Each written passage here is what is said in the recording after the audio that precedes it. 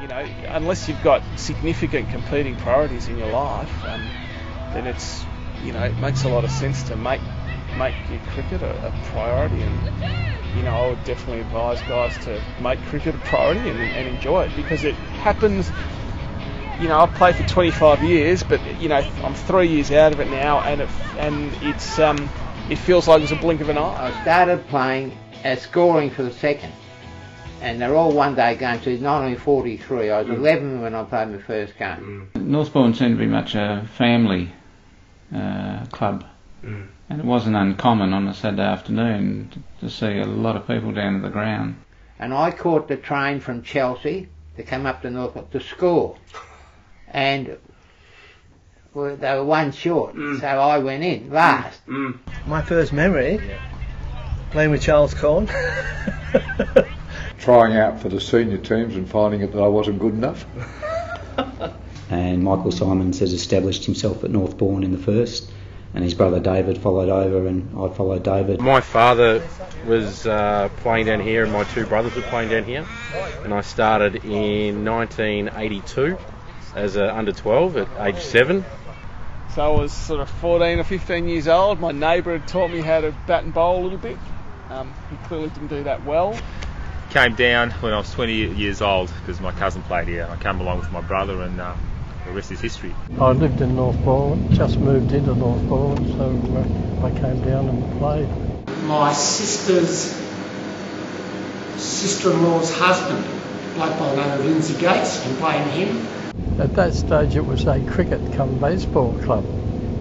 He was nagging me, so we're short players, will you play? And I kept on saying, you know, I've got better things to do, but eventually he got me. I've been here for, you know, probably 36, 38 years, and some of my best friends are from the cricket club. Yeah, I think I played in the 5th or the 4th down with Barry down at STC. Seen the main oval actually, yeah, and thinking I'd really like to play out there. And they sent me out as a raw recruit. This was my first game with North Balwyn. And Jack was opening the batting. And the first 5 balls, I think, bounced off the brickwork. My first date with Charles was when he was the social secretary for the club. And apparently I was last on the list. He'd already asked a few others. And he invited me to a trots night that he'd organised. Went past the bowler quicker than anything he'd seen. First game I played in 1950-51 season. I can remember my first game. I think it was down at AYC. Oh, well, I got a surprise when I was made a life member, because I did. That was the biggest surprise. Barry Hodgson asked me to open the batting. I said, okay, I'll go, I'll do it. Cricket was a great leveller. Yeah. First memory, I remember playing juniors up on the top oval up here, Macleay number 5, and Barry Hodgson picking us up in his orange minivan. First game I played, as I say, I made 40 not out. And I was captain of this team at school, and I'd made 100 at school, and 2 weeks later I made 100 in my first 100 in the second. I think I got about 5, no, I got a 6 off my first ball when I was dropped at finally when the bloke knocked it over the boundary, but didn't get many more than that. And then I made the 40 not out in the first, so I was only 14.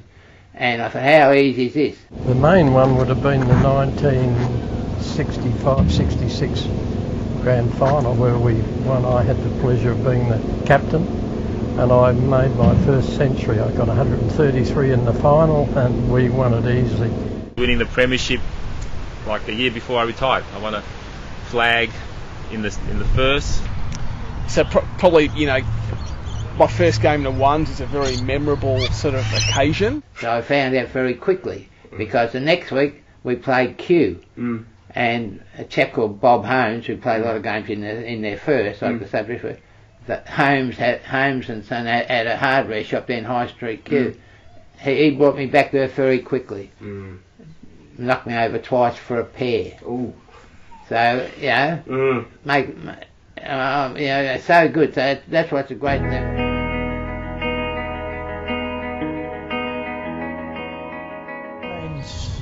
Both clubs mean so much to me that I've had it written into my will but my ashes will be scattered out there and down there. Premierships, without a doubt. I was lucky enough to play in 2. They'll never get rid of me. The one that stands out was winning back-to-back premierships in 1999 and 2000. We used to go to barbecues and there was dances. Great honour when you look through the history of North Balwyn. It's a fantastic club. There were some very good cricketers. The standard was always retained fairly high for the club. Yeah. Coaching the club was something very special for me.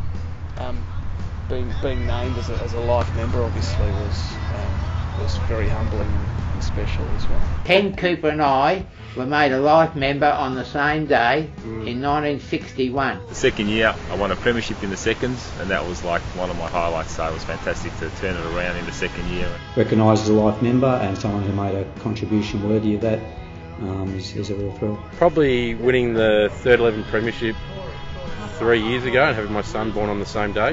Winning the flag after 25 seasons. And in 1969, Ken and I were made the Dunstan. We got the Dunstan Award, which of course was for life members who continue to give great service. The year after I came, or the year prior, the First had won the A-Turf Grand Final, and those guys talked about it, and there was a real legacy. So being able to repeat that after 25 years was obviously very special. Actually, quite a bit. I think that it represents what I put into the club and represents some return out of that association. Yeah. Very good times were working with a group of people there. Yeah. Made lots of lifetime friends. Yeah. The Pearces and the Watts and the Hopwoods and the Kerrs and we had lots of great social functions. We used to go away and just had a great time, families. Yeah. Sporting clubs are probably one of the greatest things you can be involved in. To begin a life membership at a sporting club, it means everything to me. Well, it's special because I brought my family up in this club. And this club means everything. It's given me an awful lot. I've given it something, but it's given me a lot in return. Enormous satisfaction and thrills. Look, I just like to do my bit, and part of the time was getting really involved and giving 100%. Yeah. We had some great evenings just sitting out at night time after games, especially in the summers.